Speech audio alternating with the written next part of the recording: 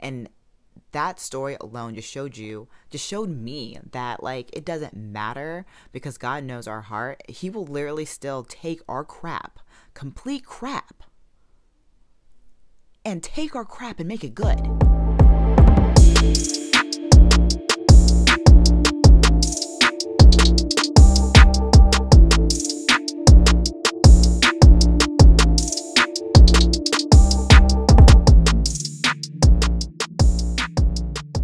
Hi guys, and welcome to Christ with Chanel, a new series I wanted to do here on my YouTube channel to basically talk about the goodness of God and my struggle as being a human, and Him straighten me out, basically.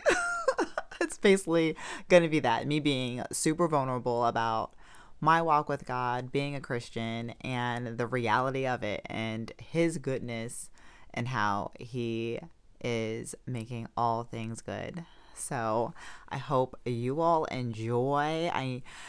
If you are a returning subby, don't worry, I still love hair, makeup, and fashion and all that fun jazz. And I will hopefully soon be posting still stuff like that. It's just God has really been putting this on my heart since the end of January of last year to not only get back on YouTube, because my subbies know I haven't been on here since 2020. Hashtag I'm sorry. But he just really wanted me to document this journey and my relationship getting deeper with him. So I obviously was not as obedient as I should have been. That's my word for the new year. For 2024 is obedience. And he put the pressure on in February. He was like, girl, you need to get on this. So that's what I'm doing. Oh, happy leap year. I'm filming this literally on our leap year day. It's February 29th. So how nostalgic for that as well. So I'll see what I'm up to 4 years from now, but I'll at least have this documented to see what I had been going through the 4 years past. So that works. Let me just give you guys a rundown in why I want to do Christ with Chanel and what's been going on with me. If you've been watching a few of my stories, you've kind of got a taste and like some background there. But your girl likes to talk too much, and 60 seconds isn't enough. And that's why my stories always end up being like 2-3 parts, because I can't fit what I need to say in 60 seconds. So that's why I'm so glad to be back on here and be sharing this with you all. But basically, I've been saved since I was 11. I grew up in a Christian household. I always grew up knowing who Jesus is and God and the Gospels, and grew up in church every Sunday kind of concept. I personally didn't give my life to Jesus until the summer before I started 6th grade. I fully remember. I felt like not only am I a middle schooler, I'm a new person in Christ. So like I'm going to middle school with God within me. And I remember that being like the biggest thing. And God literally, the first time God genuinely like answering a prayer of mine it was the dumbest prayer too.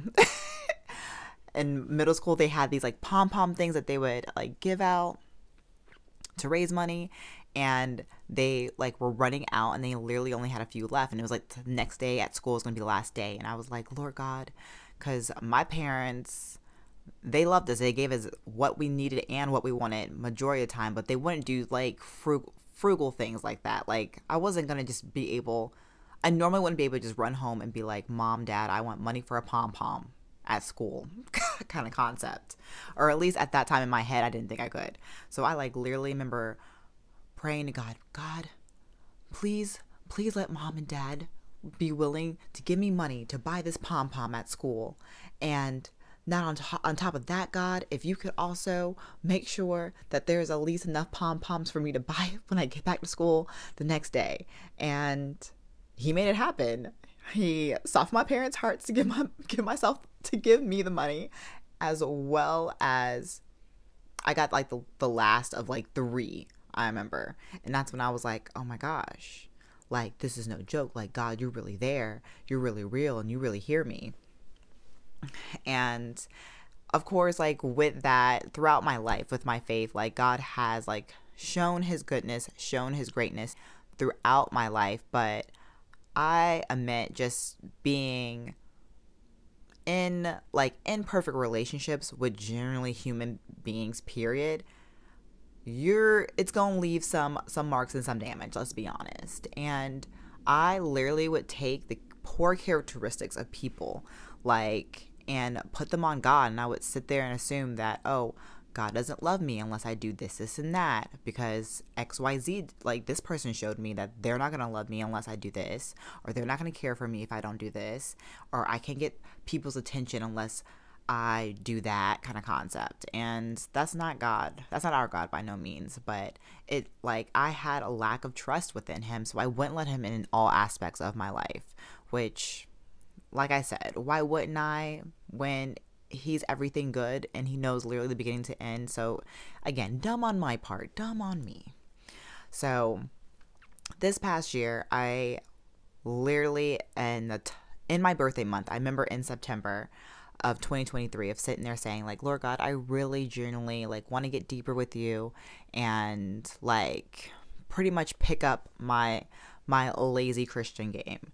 So I had started reading my Bible every day and, like, doing devotions. And in October, I prayed a very naive but dangerous prayer where I flat out said to God, I want to know who you are and your genuine true character better. Help me see who you are. Being real naive about it. Like I said, that's a dangerous prayer. Thinking that he's just going to show me his love, his provision, his protection, and all the goodness of who he is without a fiery trial. I really thought that. I really was out here thinking, I was like, oh God, you're going to just show me how good you are by, like, I don't know, giving me sunny days all the rest of my life. No. Everything blew up in October like no other. And I lost one of the most valuable relationships I had in my life at that time that I genuinely had prayed for. I literally prayed for a best friend because I had a decade ago had prayed this because I had no one. He answered that prayer, gained this friend, been best friends. Like, she took the place of, like, just not only a best friend, but like a sister, because I'm not close to my sister. I always wanted to be, but we've just never been able to get there. So she was not only a best friend, she was a sister. And she was the perfect boyfriend replacement too, because I no longer was reaching out for these dumb guys that I was dating prior, trying to find fulfillment within those relationships. I had received everything I needed in that, and I literally took the gift God gave me and made it an idol, and I put my whole identity in that. So of course, once that was taken from me, your girl had a full-on breakdown. I was like, wow, my whole world is upside down like no other. And even though that was like the hardest thing I had ever had to walk through, trust God within, because Lord Jesus knows my faith was tested like no other, like to its complete breaking point, where I like literally told God, like, I don't know if this is worth it anymore. I don't know if you worth it. I don't see it. I don't feel you. I'm out here praying, reading my Bible, reading these books, going to church. I don't see your, not only just, I not only don't see your character, I don't see you. I don't feel you. I don't feel nothing. And I was like ready to just fully throw in my towel with my faith in my life. I was so done. But thankfully, he's so good and he sought me through. And I'm finally like at the end. Like, I'm finally at the end of the tunnel. I'm finally seeing the light at the end of the tunnel of going through such a fiery trial. And even though my faith was tested in that like no other, my roots are so deep now. Legit, they are so deep. Like, next trial, I will not be shaken. I'm gonna simply be chilling, being like, my God got it. I ain't even worried. Because yes, I was completely shooketh in this one, but I grew such deep roots within my faith and trusting God and him literally showing me his genuine true character and his goodness, and he's still doing that today. Like, I'm not fully through it, everything. Like, I know I'm just touching the tip of the iceberg of who God is. I know that there's so much more, but just in these last 4 months, he's just done so much for me, and I'm just so grateful. And I just can't wait to share all that with you all too. But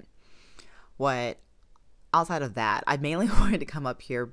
I think the last time I got personal and talked about anything on this channel, I was talking about my IBS and poop, and here I am talking about poop again. But that's just the realness of life on here. But this past Sunday, my pastor was talking about, of course, the analogy about how we're always considered sheep, and like Jesus is our good shepherd. He brought up the concept that I had never heard before, and it's the fact that apparently sheep have the most nutritious poop in the world.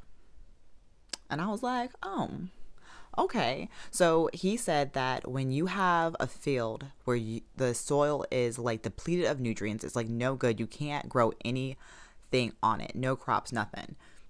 They say that they usually take sheep and let it graze there and be there for like a year, and that their literal poop re-nourishes the ground, where you can then put a harvest in there the next year. And I don't know why, but I thought that was the most intriguing thing in the entire world, especially as, I guess, for me, concerning my life and where I am right now, and the fact that I just feel like I have so much crap in me, and that God's like definitely like working things out for my good. But I get so, if anything, I get so down on me, being like, God, why am I here? I'm no good for no one. I'm no good to you. I'm no good for anyone on this earth. Like, I just really just get in my head sometimes, which I know is the devil, of just thinking like there's no good in me. And that story alone just showed me that like it doesn't matter, because God knows our heart. He will literally still take our crap, complete crap, and take our crap and make it good. And not only make it good, he will take that crap, nourish the soil, to make the soil good to grow other things. And that's literally the basis of a Christian walk right there, is that it does not matter what you think or how you feel about yourself. God is enormously, like, completely unconditionally in love with you, and he wants to take you as you are, because he's going to take your crap, transform it, and that crap is going to be nourishing to the basis of your life, because he's going to turn that stuff into good. And then not only that, he's going to then be able to plant something there that's going to produce fruit to nourish other people. You're going to be out there able to touch other people's lives with it. And that's what I'm really just hoping that this channel is that I can just be up here, be honest with you all concerning like what's going on in my life and how God's like using me and touching me and transforming me. So hopefully you all can hopefully he takes my crap so it can be at least a fruit to you all in a positive way.